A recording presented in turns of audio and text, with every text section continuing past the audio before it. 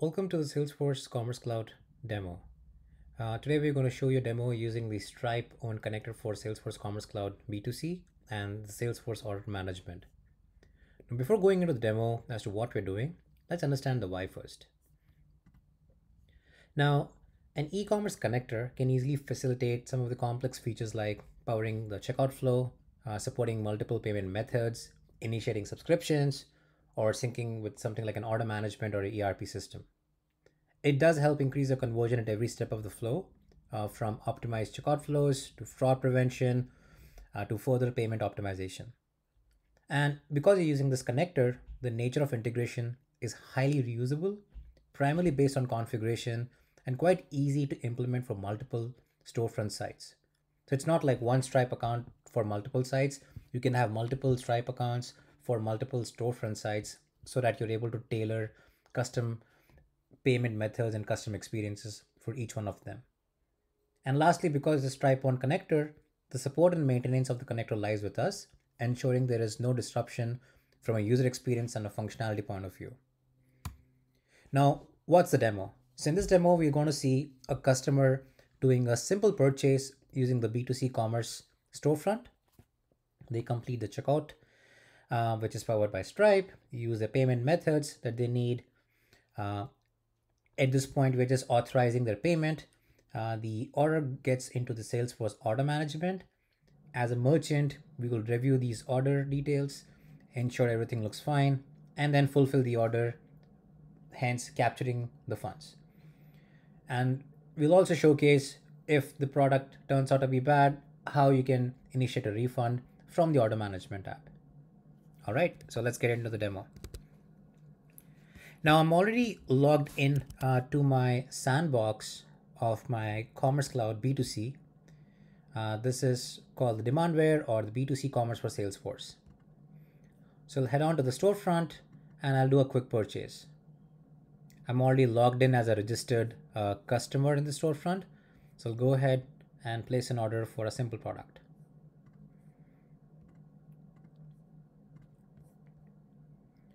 All right. I'll head on to the checkout, ensure all the details look correct. The next step is just ensuring all my shipping and billing address is correct. I'll add some test information here.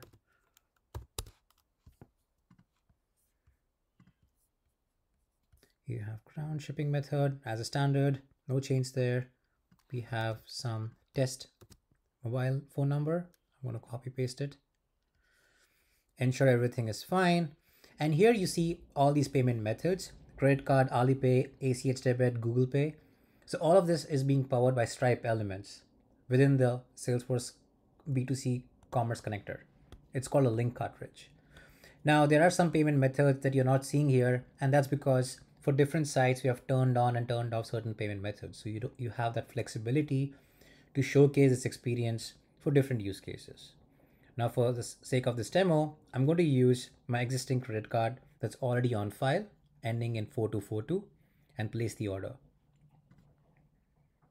It gives me a last confirmation to ensure all my details are right, and I hit place order. Now what essentially happens is it generates an order number using the existing system, and then it's currently configured to do just an authorization of the amount, which is in this case $299.99, and there's sales tax and shipping fees also involved. So now I'll head on to the order management Salesforce app, which I'm already logged in, and I'll just double check if my order made it through here. So let's double check here. I'll do a quick refresh and double check what's my order number. It's 9501.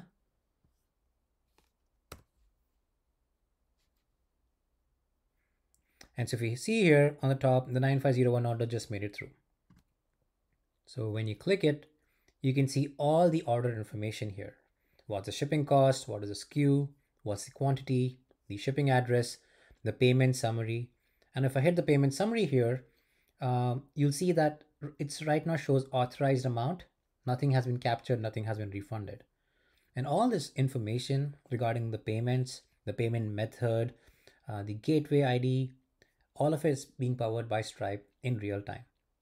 In the background, there are a series of webhooks that are being fired, they're listening for events, and then these fields are getting updated. So if I click this further, you can see all the details that we have added. All of them is coming from Stripe, and it has the gateway information as well. Now, let's go back and fulfill this order. So I go back into my order summary. As a merchant, everything looks great.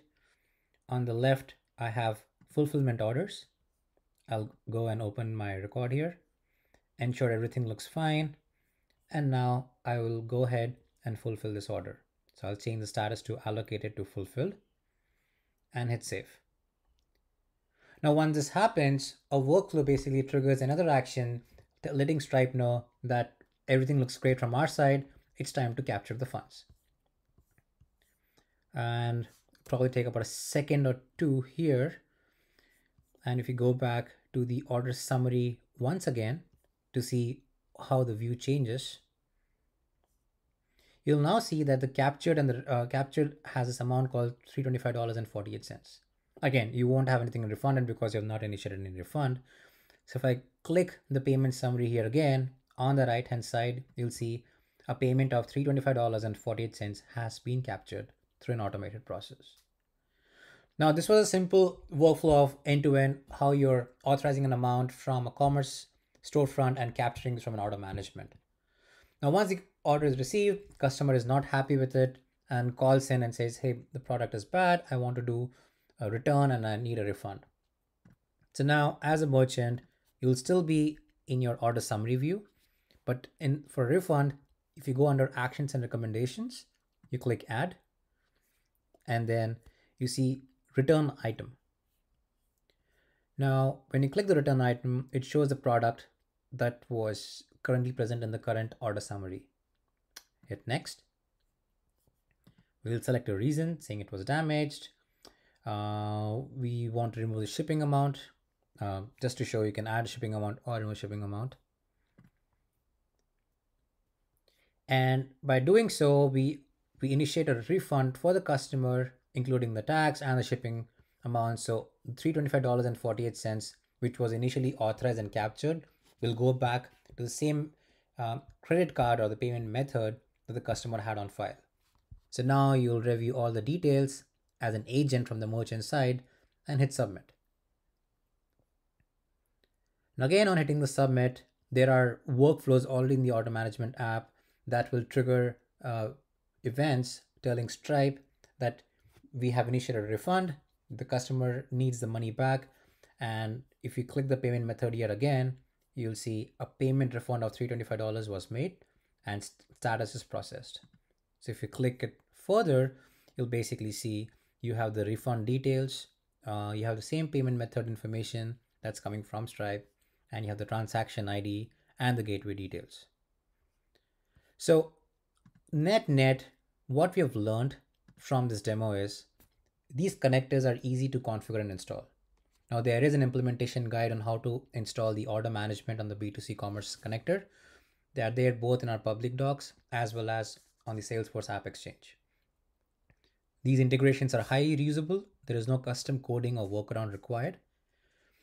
Currently, the link cartridge, which is the Commerce Cloud connector, uses Stripe elements. We are working on adding the functionality for UPE, which is a universal payment element, so that customers are able to manage their payment methods right from the Stripe dashboard instead of Salesforce admin console. It works seamlessly with order management from the Salesforce application. And if you want to integrate with other order management applications with a little bit of custom development, you can integrate it as well. It does support multiple payment methods, which you can turn on and turn off. And it has support for multiple sites and multiple realms. So you can easily tailor what the experience of payment methods and checkout looks like for each and every storefront within the same realm. It supports both capture only and auth and capture mode.